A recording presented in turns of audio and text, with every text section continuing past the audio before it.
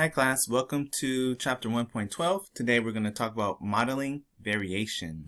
Okay, so whenever we're trying to model natural phenomena, we often relate one variable to another by talking about how the change in one variable is going to affect the change in the other variables that are present.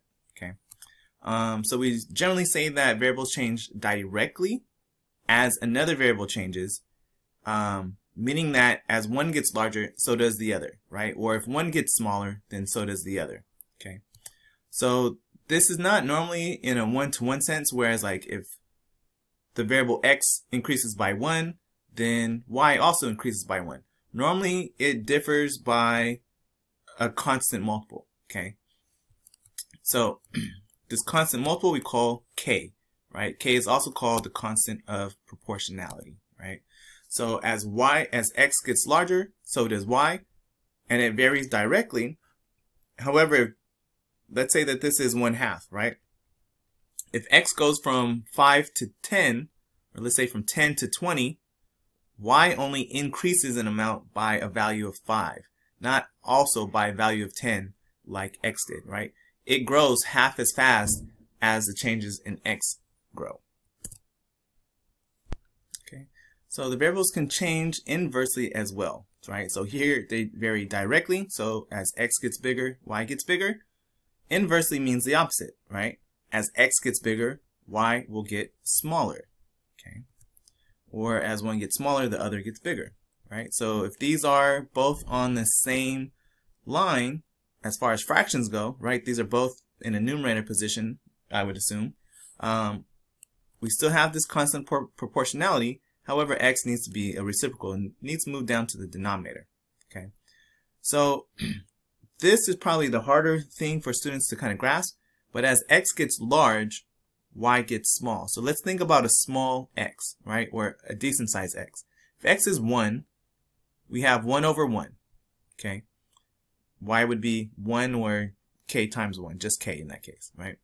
If I make x larger, let's say it's 2, right? I now have half of k, so x being larger makes y smaller. Let's say I go to the extreme and say x is 1,000.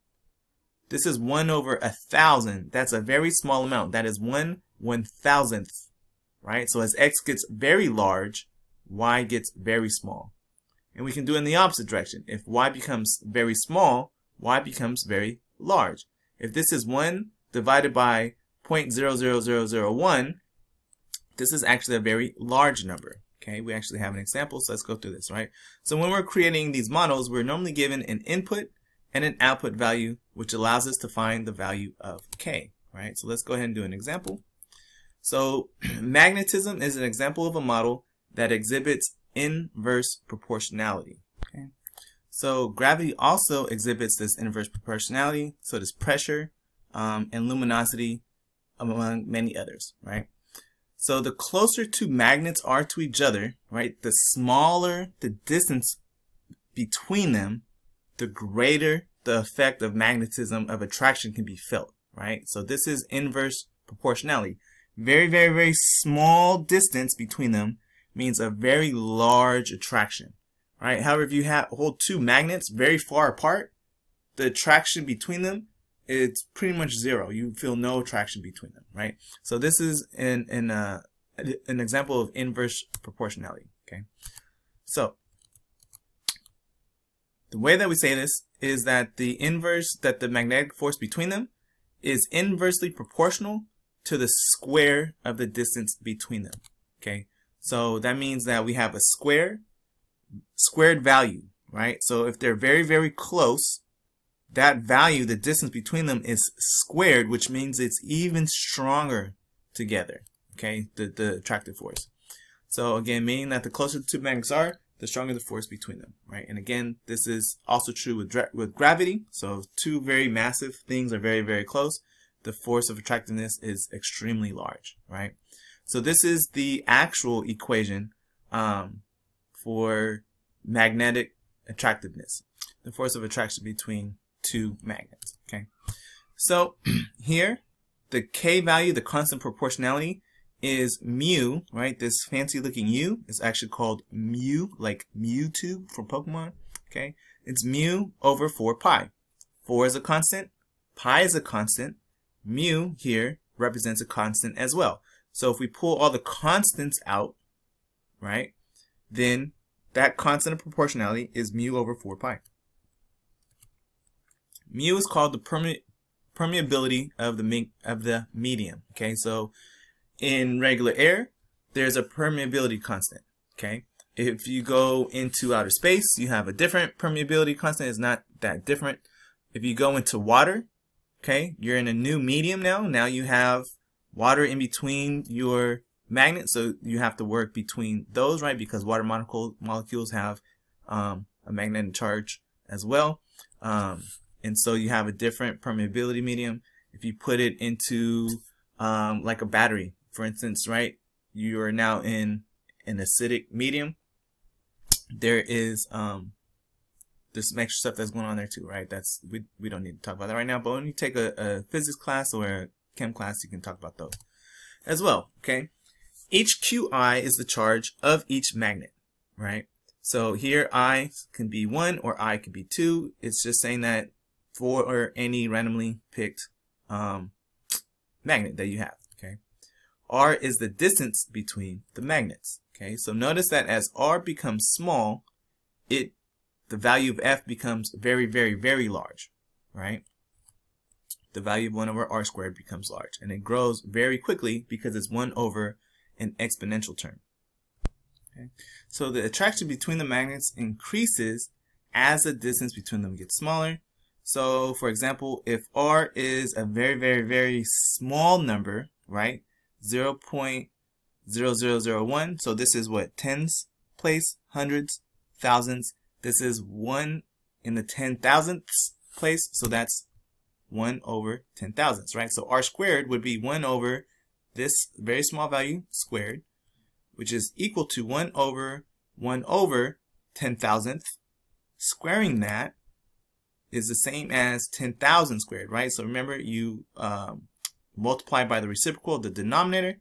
So that turns into 1 times 10,000. So that's 10,000. Squaring that gives us 100 million. Okay. So 1 over a very small distance squared is a very, very large attraction value. Okay. And that's not to mention including the values of the proportionality constant or the Q1, Q2, the charges between them. Okay. But having a very small number on here, we'll take whatever this K is and whatever this Q1 times Q2 is, and it will multiply it times 100 million, right? So that will be a very, very large value of attractive force. All right, so let's do an example. So Y varies directly proportional to X.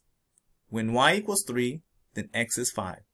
We want to find the model and the value of Y when X equals 1 over 6. So again, this is pretty much a word problem, right? However, there's no actual applications here, but it would be nice to read this through a couple times, right? So Y varies directly proportional to X. So we know that that is a keyword to us from the beginning of the section. That looks like Y equals KX, right? That's what it means to be directly proportional. It's telling us that when Y is 3, X is 5. So if we plug those in, we know everything except for one thing, my K. So that will allow me to solve for my value of K. Okay. So 3 equals 5 times K. Solve for K. K is 3/5. So now I have a model, which is Y equals 3/5 K. And it's giving me another value now. It's telling me what happens when X is 1 over 6. So all I need to do is plug in 1 over 6 here, right?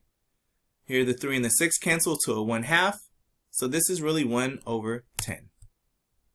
And that's it. That was the question. I create the model from the information I was given. Once I have my model, I plug in the value that it's asking me to plug in, and I solve for the value it's asking me to solve for. A variable can vary proportionally to more than one other variable, okay? Meaning it can vary directly to one variable and inversely to another variable, right? Or it can have like 10 variables that it varies with, Okay, we call this joint variation when there's more than one variable present that are dependent variable varies in proportion to, basically, right? So an example, say that y varies jointly as a and b and inversely to the cube of c. So again, y varies directly as a, so if a gets larger, y gets larger. If b gets larger, y gets larger. If c gets larger, then y gets smaller. Okay, there is always only one constant of proportionality. Okay, we never have more than one. We always have one for each situation. Okay, so if we want to make this model, it looks like the following: one constant proportionality, a and b in the numerator, c cubed in the denominator. Okay, the cube of c means that c is cubed in the denominator. Now, if I were to ask you questions like I would for the first one, it would be the same thing. I would say, hey, y equals this when a, b, and c equal this. What does y equal when a, b, and c equals this value? Okay, it's the same exact thing. It's just that there's more variables present. Okay, and that's it. That's the end of our section for today. See you guys in the next video when we start chapter 2.